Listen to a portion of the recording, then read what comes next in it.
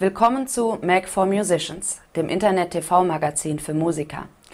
Wir hatten Gelegenheit, eine hausinterne Produktpräsentation bei Alesis auf Video aufzuzeichnen.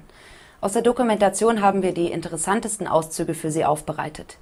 Der folgende Beitrag zeigt die neuen MultiMix USB 2.0 Mixer mit integriertem USB 2.0 Audio-Interface. Alle Kanäle plus Stereosumme werden gleichzeitig in Auflösungen bis 24 Bit und 96 kHz zum Computer übermittelt. Introduce myself, I'm Jim Norman.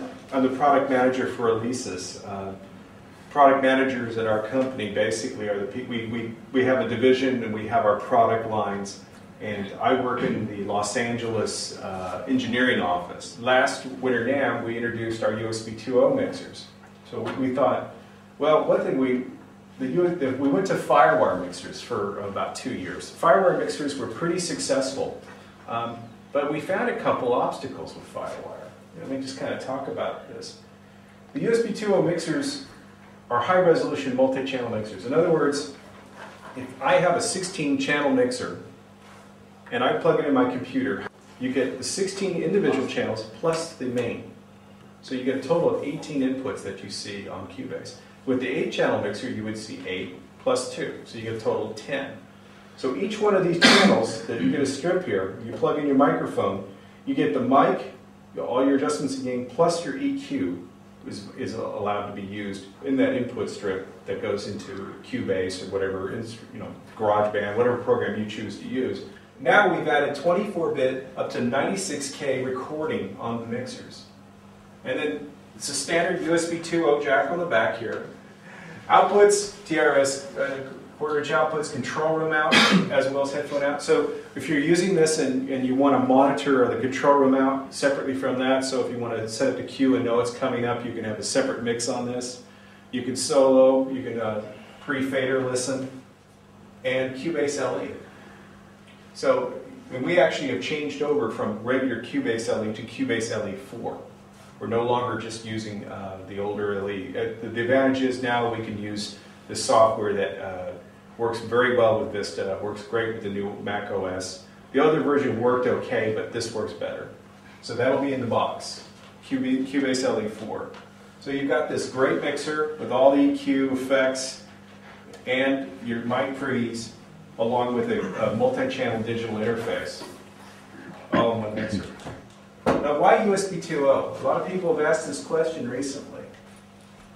Well, first off, every computer that's now made has USB 2.0. My Mac, your PC, everything. Not every computer made has Firewire. And that was one of the things we found with our Firewire mixers. So, okay, if you wanted to get a Firewire mixer and you didn't have a Firewire port, what do? You buy a card, right? You have to buy either a PCI card or you have to get one of the little cards that goes in the slot. And then you hook it up and plug it in.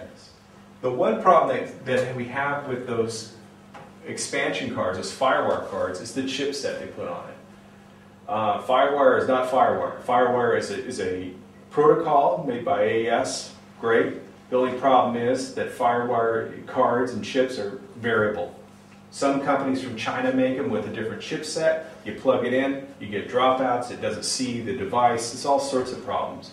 So one of the problems we had from product support is someone would buy our great new mixer and say, it doesn't work, I can't get it to work. So, I'm sorry sir, what kind of card do you have? We have to go through this whole configuration, did you do it right? Oh, sorry, you should get this kind of card, it's a better card. It's a headache, it's a problem for them. No one wants that. USB 2.0 ports are USB 2.0 ports. We don't have to worry about chipsets. The chipset we're using is inside the mixer. Now, a lot of people go, well, Firewire is the standard for professional audio recording. That's what we're told. We've been told that for a long time. The thing is, I think until recently, that was probably true. That's why we put Firewire in our products.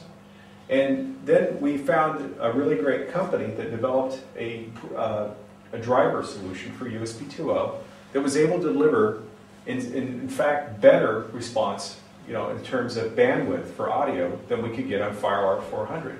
So we tested it, we checked it, and we found that with their driver we could make it work. We could run up to 16 or 18 channels at 96K into our computer with no dropouts or issues. Right now, let's say our FireWire device like the IO26. What it's doing is it's handling up to actually the 26 channels. And not only does it take 8 analog, channel inputs, but it also takes 2 ADAT, okay, which is a digital signal. Okay. On top of that, it also takes SPDIF, which is another type of digital signal. So SPDIF, ADAT, analog.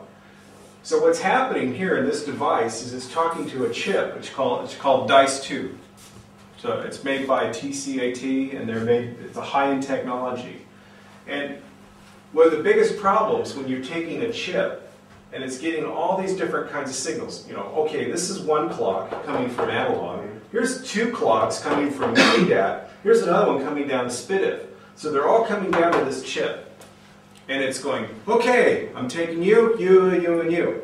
Now what has to happen is while it's taking all those signals, is it has to keep the clock straight. If you have the clock move a little bit in and out, what do you get? Jitter. Good answer. Yeah, I like this guy. You're in the bucket.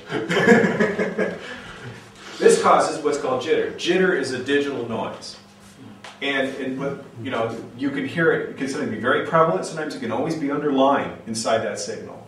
So when we're taking all these clock sources and running into this chip, we're using the DICE. It has a thing called JET, Jitter Elimination Technology, which in the previous FireWire products that are out there in the market, Ridgeco and all these other chips, a little more technical, they have to take several different chips and put them together and have them talk to each other.